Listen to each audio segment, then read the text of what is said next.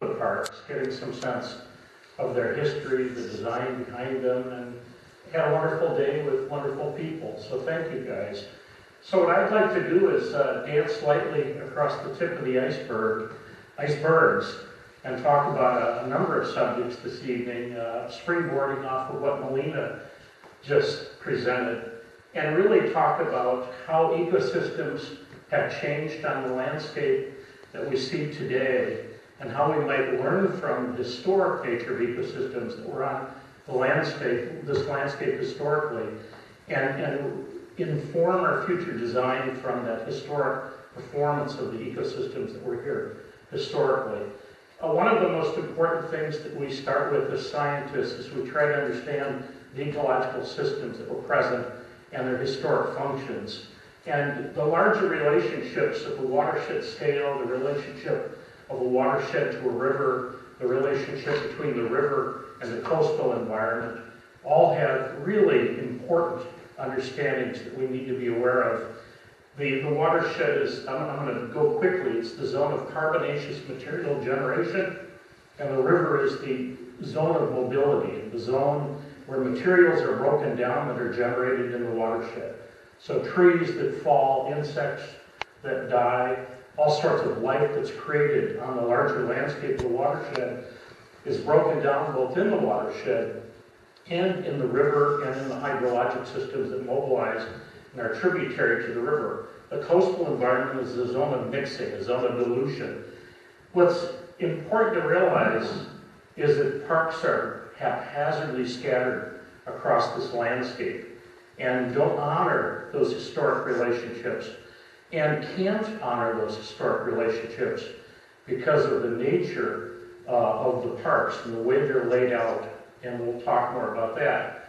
It's also important to realize that every decision we make, whether you're making that decision at your church or in your own backyard, impacts potentially the nature of those historic relationships.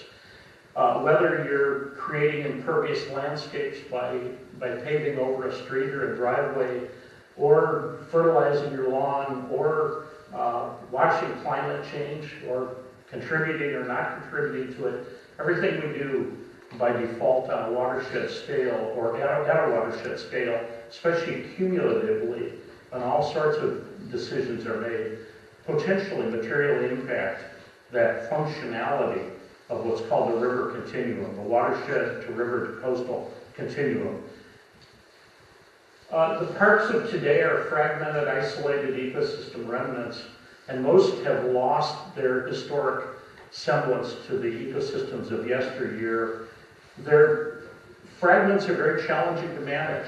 It's very, very expensive to manage a fragment of something. It's like taking the organ of a deer or a buffalo and trying to figure out how to manage that as though it were still part of a functioning deer. It's impossible.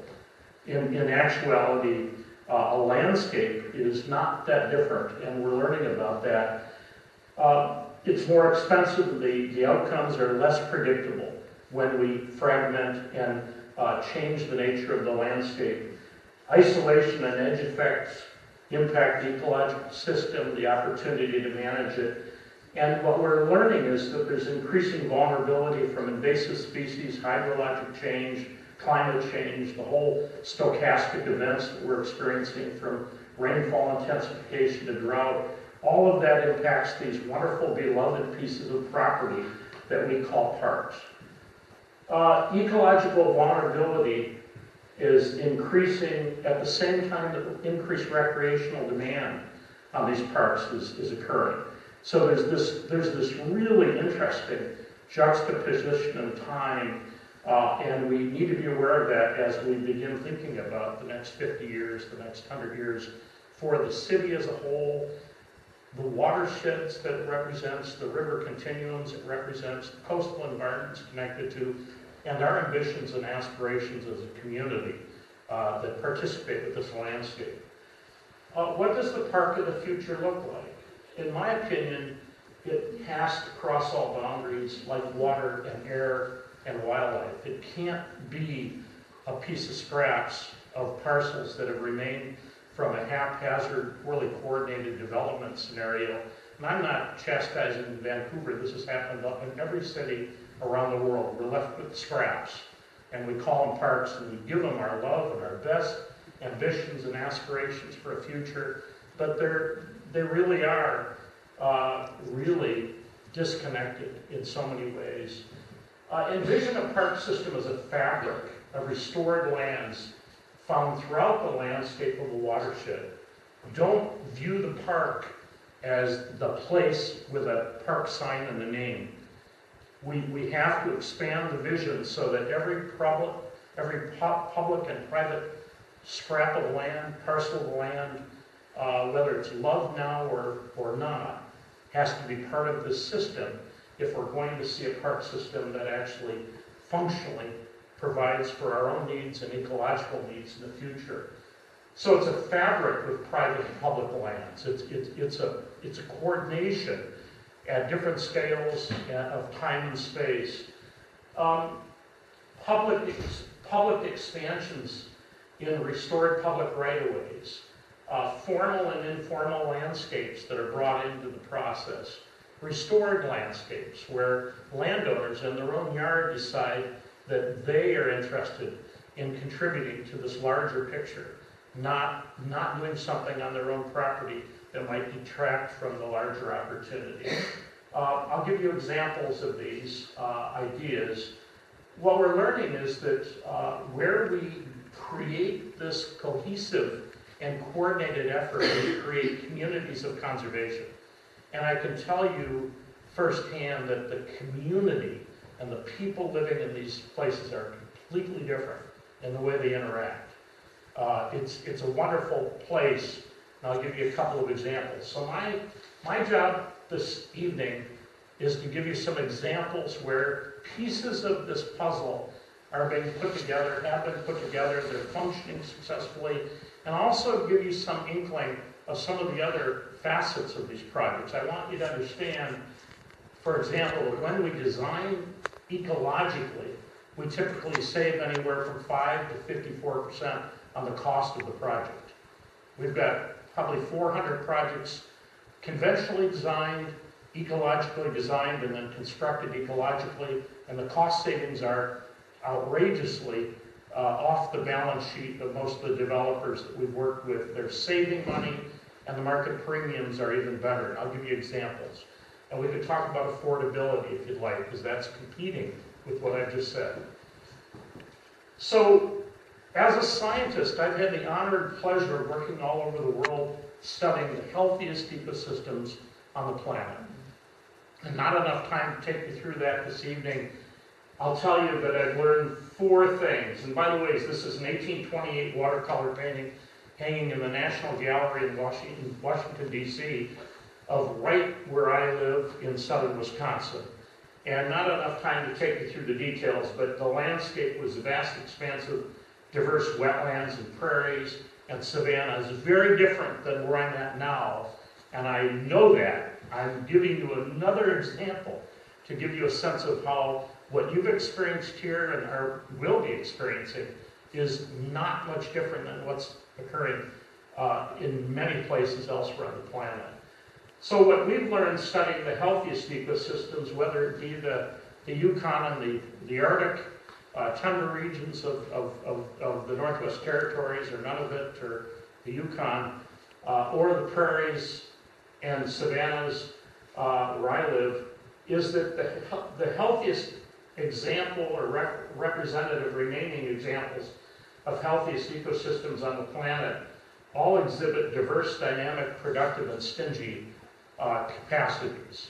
Diversity is expressed at all scales, from the different plant and animal species, the genetic diversity present, so different phenotypes representing different genotypes, different plant communities, plant associations.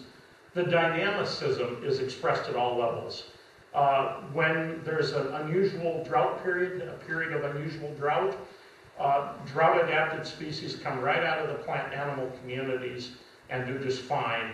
In urban Chicago, during a drought like you had this year, it was 4,000 acres of lawn that died. the last drought they had in Chicago. Nothing came up. They had to replant, they chose to replant the lawns. That's not dynamic. That's a system that's entirely supported by our activities. Productive, I go to the little restaurant in our farming community right now, and the farmers are harvesting corn and soybeans, and they call my wife and I the weed farmers because we've planted our 80-acre farm to prairie and wetland and savanna and orchards and gardens. And whenever they say, ha ha ha, you don't grow anything but weeds, I say, well, we actually grow a lot of life.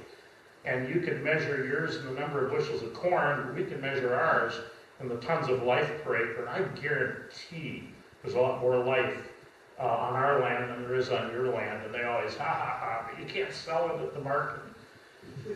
Stinginess is one of those factors that when we started studying ecosystems and started studying the hydrology of ecosystems back in the 70s, my mentor and professor was Dr. Luna Leopold, Aldo Leopold's son, and I asked him a dumb question. I was reading journals of settlers moving across the Midwestern prairies, and they never mentioned rivers in the 1800s and late 1700s.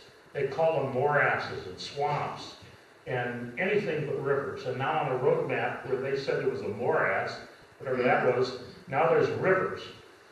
It turns out that the healthiest ecosystems hold on to water and hold on to nutrients. And I'll give you some examples how we've taken advantage of that principle. So ecosystem restoration, in my simplest definition, is about rebuilding the stinginess of landscapes. So landscapes hang on to water and hang on to nutrients, and that is done by creating diverse, dynamic, and productive systems. Uh-oh, I don't know what happened, but this slide is so very important because this is where I live, but it's more important to you because this is where most of your beer and bratwurst and cheese comes from if you're a connoisseur of those things. Magnificent contour agriculture, big investments in contour farming and other agricultural conservation practices. But as beautiful as this landscape is, it's lost its stinginess. And it's lost most of its diverse, dynamic, and productive capacity. The productivity is shunted through corn and soybeans. It's lost most of its topsoil. And of course, flying into O'Hare Airport, this is a landscape where if a dog takes a leak on the parking lot, the detention pond goes up 5 feet. That's a joke. Everything that falls on the property, on the land, is exported as a waste product, whether it be dog turds or bubble gum. These are systems that do not honor the value of important resources. Maybe a bubble gum wrapper or dog turd isn't a good example. Maybe you're not getting it, but the stinginess is gone from this system. I don't know what the heck. We're going to be playing ping pong here. Everything we do on the uplands affects the lowland environment, whether it be a pond that I grew up near in northern Illinois, which has 6 to 10 feet of sediment, and you can see the invasive aquatic plant, European milfoil, Myriophyllum spicatum. Very expensive to even begin to hit the undo button, to dredge, to remove sediment, and so forth. What most people don't recognize are the ecological changes that are occurring right in front of our eyes. This is the exact same place photographed with a 5-year time lapse. Image on the left, 150 to 200 native vascular plant species in a wetland type called the sedge meadow. That's the exact same site after development went in with ineffective erosion sedimentation control. 2 to 4 feet of sediment washed in over a period of about 5 years. We went in with D7s and D8 Caterpillar bulldozers, and we removed the substrate down to what we could identify as the historic wetland substrate surface. And because ecosystems have seed banks, they have turions, bulbs, seeds, spores, rhizomes, alive and viable for some period of time in the soil system, by reestablishing the soil surface elevation, removing the sediment, we were able to stimulate the seed bank, and about 95% of the species you see on the left there have come back from the seed bank. So, There's a whole range of issues that we're running into in urban areas. The image on the left is separated from the image on the right by a 2-track dirt road, a farm road. And on the far side of the image on the left is a railroad track. For 150 years, the railroad has spawned wildfires. Fires of sparks that have been set by the railroad moving over the rail. And that fire has spread from left to right and it stopped at that farm road. And healthiest example of a tall grass savanna, an oak savanna that we have in the Midwest is what you see on the left. In fact, while most people won't really care about it, we discovered a new species of spider not known to science. Most people would say, got rid of that one. But this was about an inch-long wolf spider, beautiful big spider, that we only know it from that site. It's never been previously or since identified elsewhere. On the right is what happens where invasive shrubs, in this case European buckthorn, Rhamnus catharticus, comes in. It forms a dense understory beneath the big majestic bur oak trees, which are 195 to about 275-year-old trees, beautiful big trees. And in the dense shade beneath the buckthorn, we're measuring 30 to 50 tons of soil loss per acre per year. And with that goes the insurance policy, the seed bank. The seed bank that if we remove the buckthorn in a variety of ways would come back and help us restore that system. This is a publication from the 80s that we, or early 90s that we did, that showed the healthiest examples. On the far left, I had about 300 vascular plant species, native plant species, wildflower, sedges, and grasses, and about 28 breeding bird species in about a 30-acre site. When the invasive shrubs came in the 1970s, I think there might be a pointer here.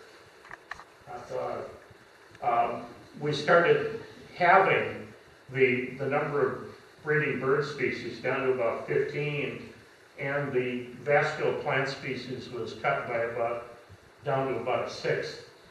And what's happening now is the acorns from the big oaks are falling into the dense shade, and the acorns don't have adequate quantity or quality of light. They're imbibing and they're beginning to germinate, and then they die because of that inadequate quality and quantity of light. So what's left is this invasive shrub layer, and the breeding bird species remaining include European buckthorn, European starling, which has the ability to detoxify an alkaloid in European buckthorn. It co-evolved with the European buckthorn plant in Europe. Quite in contrast to what Smokey the bear tries teaching us in the U.S., we've been burning these savannas, these forests, and completely rejuvenating, revitalizing all the stormwater management functions. These are infiltration-driven systems. They typically, historically, other than under frozen conditions, we have something called ice and snow where I come from. Other than under those conditions, these systems did not discharge stormwater. They infiltrated even rare event storms, and we've got evidence that we can share with you. So here's one of the important things that began to teach me about landscape hydrology. When I was talking to Luna Leopold in the 70s about rivers and saying we didn't have rivers historically, and now we have these deeply entrenched and laterally dynamic and unstable systems, he said, go find data, you young inspiring ecologist, and bring me data, otherwise this is nonsense. So it turned out in 1904 in the US Supreme Court, there was a series of litigated projects, and this is one of them near Chicago, where a power company put a dam across a watershed, a river called the Des Plaines River, illustrated in yellow. This is 628 square miles, about 400,000 acres of land in yellow. The predecessor of a real friendly sounding agency, the Army Corps of Engineers, the predecessor was called the Department of War, sued that power company and said your dam is illegal because it's blocking a navigable waterway. And there's about a 22-year daily certified engineering record of the amount of water, the discharge from this particular watershed. And I summarize that, and I'm just going to dance even lighter here. This is a duration flow curve that tells you what percentage of the time from that watershed the discharge was at or above a given level of discharge. And I'm just going to, if you walk down to the river in the year of 1899, 50% of the time, if you went down to the river, about 4 cubic feet per second were coming out of this 428,000 acre watershed. You guys are probably metric, and I won't convert it to cubic meters for you here. Sorry.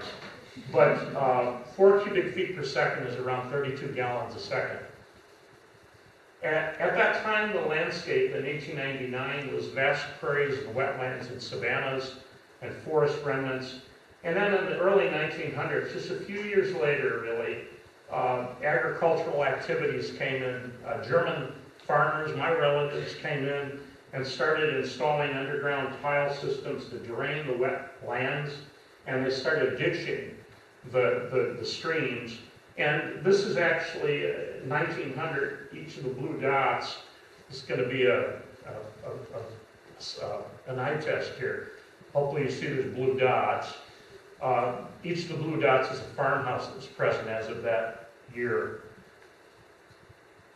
Hopefully you've noticed that there's more blue dots in the 1950s. If not, your blood sugar is low. And by 1999, if the eye test is really working, you see there's a lot more blue dots. And at that time, large areas of the watershed were urbanized and suburbanized. And at that time, if you went to the same duration flow curve and looked at the median, 50 percentile right across, around 780 cubic feet per second is coming out of that was coming out of that watershed. So from a median of around 4 cubic feet per second to about 780 cubic feet per second. And what I've eliminated from this is all the groundwater, the permitted groundwater pumping that's taking groundwater like from a quarry and dewatering the quarry, dumping it into the river. So this is just meant to understand the land use change, runoff changes, if that makes sense to you guys. The river used to be at grade, now it's in some places 20 to 30 feet below grade. So that's some of the science that I wanted to share with you. These changes have occurred everywhere on the planet that's been urbanized and everywhere on the planet that's been subjected to agricultural activities and large landscape changes. We do a natural resource inventory, and nowadays we're able to map down to about a centimeter on the ground, multispectral, hyperspectral, pixel size, and we're mapping individual plant species at that scale with that resolution over large acreages and doing it relatively inexpensively. The next thing we do on projects is establish an overlay of parks, trails, and greenways. And lastly, we begin overlaying the built environment. Where should development go? Where should it not go? And if there's development that's occurring, how might that be retrofitted to accommodate stormwater and a number of other benefits that we're trying to achieve? So here's an example. This is just a couple square miles. Hopefully you can see there's yellow polygons with little alphanumeric codes in each. This is an example where we said everything within these green, blue, red, yellow buffers are important natural resources that need to be protected. And one way to start a conversation with the community was to say, let's put up to 200-foot buffers around the outside of all of these important natural areas. Now that doesn't solve any problem if you've got something like an agricultural ditch running perpendicular to the buffer and bringing agricultural runoff right into an important natural area like a wetland or a lake. We then started looking at how to incorporate trails within those buffers. That's what the red lines show. And we started the idea of let's establish parks within that landscape. And that's what the green systems are you see here. Trying to get this to advance. This community was worried about its future because of the 3,000 acres of natural lakes in their community. and the deteriorating water quality in those lakes from agricultural and land development. And sorry about the color, baby poop brown, I guess. I don't know what you call that. But what we proposed was that this whole area that you see in whatever that color is really had to be protected. And their master plan for their city, for their township, really had to offer a series of solutions. So for example, if development was going to occur in these areas, they really had to take and only use infiltration, no overland runoff from the developments at all the way up to the 100-year design storm event. And it completely changes the way one thinks and designs when you have to have a completely maintained infiltrative-driven system rather than detention ponds and storm sewers and so forth. Here's another example. This is a city embedded in Madison, Wisconsin, which is a pretty hip place, where the city had a major flooding problem. And the proposal that was designed by the design engineers was to put a 90-inch diameter pipe that took water from the flooded area directly into a beloved lake called Lake Mendota. And nobody wanted that. The other reason nobody wanted it, because it went right through First Nation Indian mountains and a whole series of other heritage and cultural areas. And we were brought in, we designed these stormwater management principles, which were focused on using ecology rather than the engineering solutions. What the heck? We designed a way to look at frequent events, rare events, look at storage, and look at water quality, and really prevent the problem, the deterioration of Lake Mendota. We started the process. So this was an example where everybody said the only solution was a 90-inch diameter, $15 million pipe, and they didn't have any way to value the First Nation artifacts, the archaeology. It wasn't even part of the conversation. We said, if you look at the watershed that's tributary, there's all sorts of public land in that area. There's public right-of-ways and boulevard medians, there's church properties, there's school grounds. Let's take a look at what each of those properties might offer in terms of addressing the flood damage reduction needs.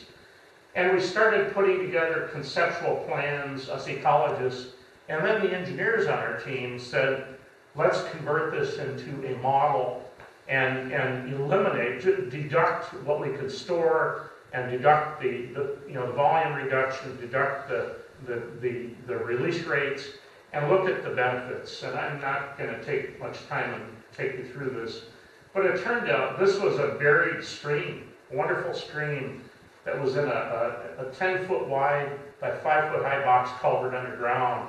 And we said, let's bring it back to the surface and celebrate this wonderful stream. The conclusions basically was that we had more than enough public space without impacting the function of the public space. To use that public space, it would cost about $25,000 to $50,000 per acre foot, but with smaller dispersed systems across this landscape, we could solve the problems that they were having with flooding. Here's a project. I'm Jewish, and I don't want to pretend to understand Catholicism, but I want to give you an example of a project. So here was a church that had been in place for years and years and years, over 100 years, and they decided to build a new cathedral, but because the church was never properly designed for stormwater management controls, the new church, the cathedral, and the old church now had to, in order for them to put the development in, they had to put stormwater controls in for everything. And the design engineer proposed a 12-foot deep detention pond. The drop-off point to go to the new cathedral was right there. It was a catwalk. And the parishioners were so nervous when they saw this. It'd be like me standing next to a 12-foot hole, walking to the church. It cost an additional $2 million to build that and fortify the foundation of the church. And we said, how many gutter downspouts do you have? And looked at the existing building and the proposed building, and I think there were 10, is it 10 stations of the cross? Anybody Catholic here? 12, 12, thank you, 12 gutter downspouts. We said, let's build 12 rain gardens, associate one with each downspout. We saved like about 90% of the $2 million, and the church parishioners made each of these a Station of the Cross and built these wonderful gardens, and we solved their stormwater problem for a couple $100,000 and got everything through retrofitted and got the permitting done. Just a different way of thinking. Wonderful little rain gardens with little stations of the cross where people sit and luxuriate in their spirituality and enjoy the flowers and the butterflies. Here's a project that may be very applicable to the discussion that we're having here. The question, this is from Milwaukee, a 3 million acre urban landscape. How can every dollar spent on green infrastructure also be an investment in new parks and open space? How can green infrastructure designers, engineers, park designers, and colleges work together to create a solution rather than everybody working in their own disciplines? How can ecological design save significant costs on the infrastructure, saving CapEx, OpEx, and operations and maintenance money? And how can this result in an increased park investment? So here's the green infrastructure originally was called Green Fingers, and it was a way to rebuild a landscape of small scale to medium scale to large scale restoration projects that solve a major flooding problem in Milwaukee. Here's an example of Milwaukee downtown is here. This is about 35 miles north, and here's the watersheds. What we found was 28,000 acres of historic wetlands that are now drained, tile and ditch drained and used for agriculture. And we said, why don't we take about 6,000 acres of those and restore those as wetland. And it turned out that cost about $150 million to buy the land or buy the easements. And when we modeled it, we were solving about 90% of the flood damage reduction needs in the downtown metropolitan area. All the rivers come right through the downtown area. Milwaukee spent $2.5 billion and solved about 43% of the flood damage reduction needs with a deep tunnel system, which hasn't been working. They keep having raw human manure spills into Lake Michigan, and there's hundreds of millions of dollars worth of lawsuits resulting from these raw discharges, CSO discharges. So now Milwaukee has floated the bond money, and I think they're up to 2,000 acres of the 6,000 that they've purchased, and they're beginning the restoration process. So instead of $90,000 per acre foot, it's costing about $12,000 an acre foot. And instead of investing 150, 200, 300 feet below ground in some high maintenance tunnel, they're investing in land and restoring land, which also becomes parkland at about 1/10 the cost. They're daylighting streams, removing concrete channels that were put in the 1930s through the 50s, and creating these wonderful open spaces that are available now for people. Using stormwater treatment trains, all sorts of the, whoa, that's wild. All sorts of the businesses and schools are using this at different scales. So instead of high maintenance lawns, this is the new South Milwaukee School. US EPA gave this an award for alternative stormwater management deployment. All of the parking lot, many parking lots in the area and other developments are doing the same. There are some really high density environments where below parking lot storage is being put in place. One of the interesting things we've been learning about is how do you take these high maintenance parks? Parks in Milwaukee are mowed lawns, a lot of them. And there's a lot of them. If you've ever been to Summerfest in Milwaukee, they're spending about $12,000 per acre per year mowing the lawns 22 times and aerating lawns. What we've learned is that we can convert those, and I'll show you this in a second, to native grassland, wildflower, savanna, forest, wetland systems, and the maintenance cost is about $50 to $100 per year, per acre. We're taking areas where the mowers continuously damage trees. You know, they bang into trees, and the trees don't live too long. They don't appreciate getting banged into, apparently. We're converting those to native vegetation. We're taking obvious, challenging places that shouldn't be mowed in the first place and converting them. We're taking areas that were large landscapes of lawn and making them very deliberate and restoring those to native vegetation. So it turns out if you do a break-even analysis, at a low cost for restoration, or an average cost, the break-even is about a 3-year period. You don't need any additional capital if you're managing and maintaining your park property and mowing it, you know, the way they do 12 times a year, 20 times a year. You can use the O&M money, the operation and maintenance money, to transition about 10% of the park or more every year into native vegetation. And then after about year 3, the maintenance costs go way down. And we've cash flowed with break-evens of 3 years or break-evens with more elaborate restorations at about 8 years. And this is allowing some park districts to transition large acreages very quickly with no additional capital needs, which is what this says, if I can advance it. So here's something I want to share with you for Kansas City. This is a 3 million acre area, 7 counties if I recall. This is natural resource, or natural area mapping down to 1 meter square on the ground for 3 million acres. This is a summary of all the lakes, rivers, streams, wetlands, floodplain, floodways on that 3 million acre area. Here's all the high quality upland ecosystems, barrens, savannas, different prairie ecosystem types, glades, and other ecosystem types. Here's the 2 of those put together. And the red dots were known, important, endangered, and threatened species locations. Here's all the parks and open space. It turned out only 6% of the most important natural resources in the whole metro area were captured by the parks and the greenway systems. So 94% of what was important in the natural systems wasn't captured.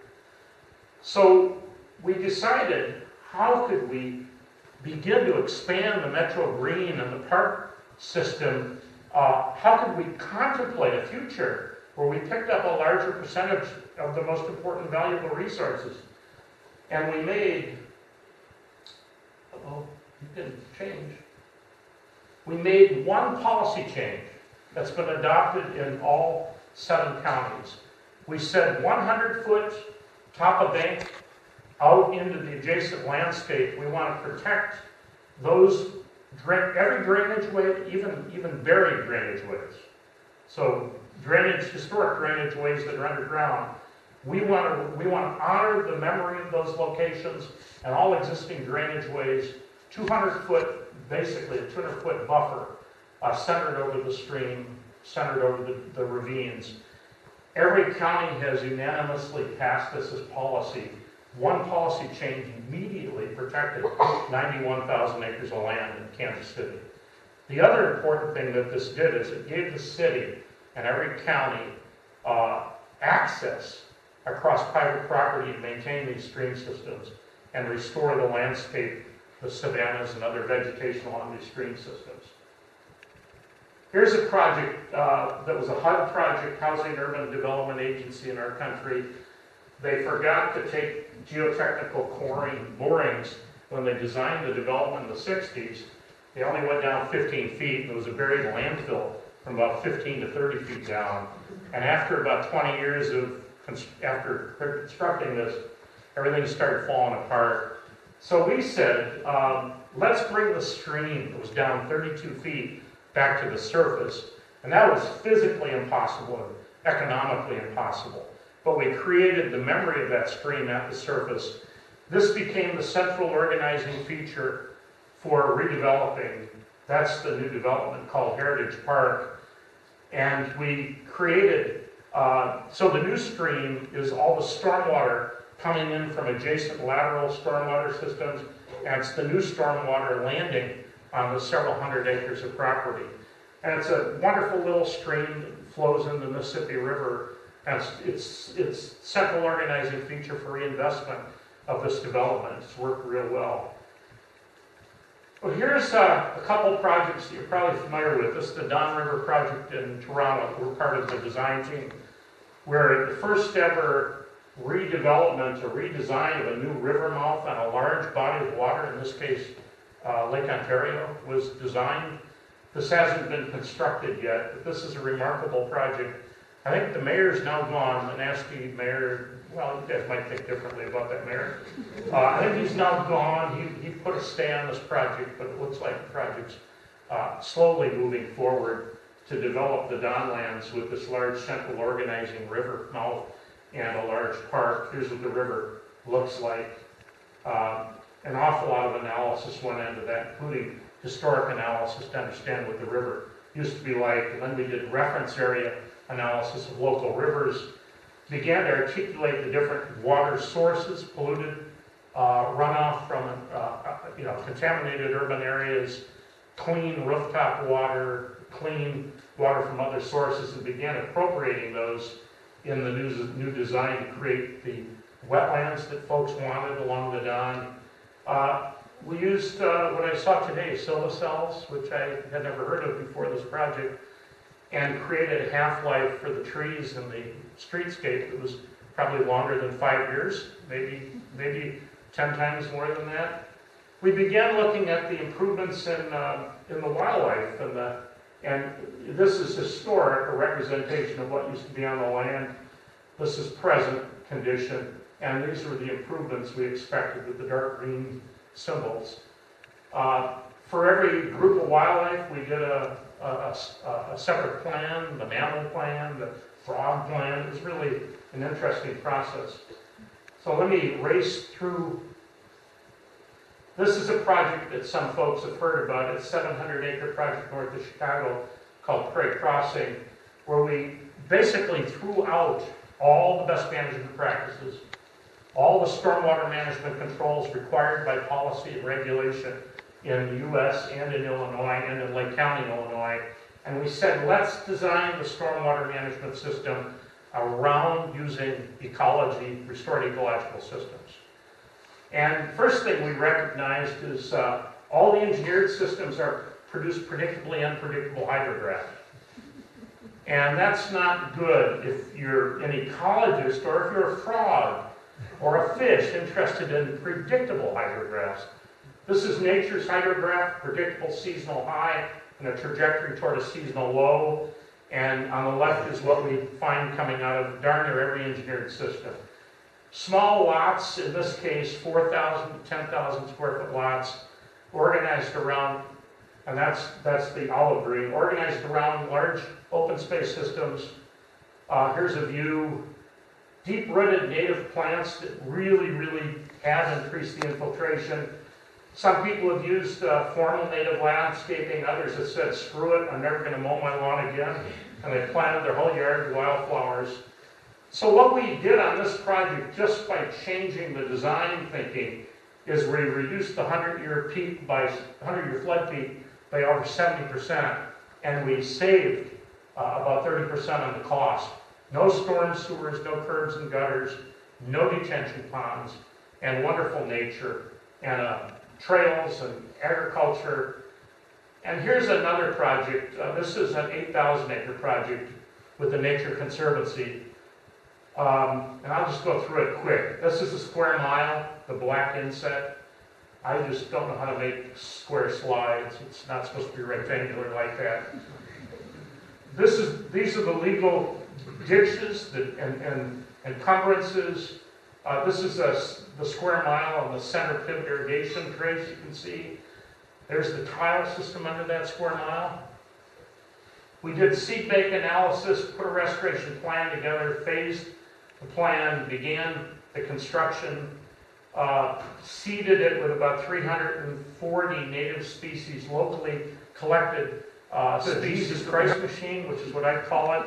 It walks on water, literally, and receded every 48 seconds.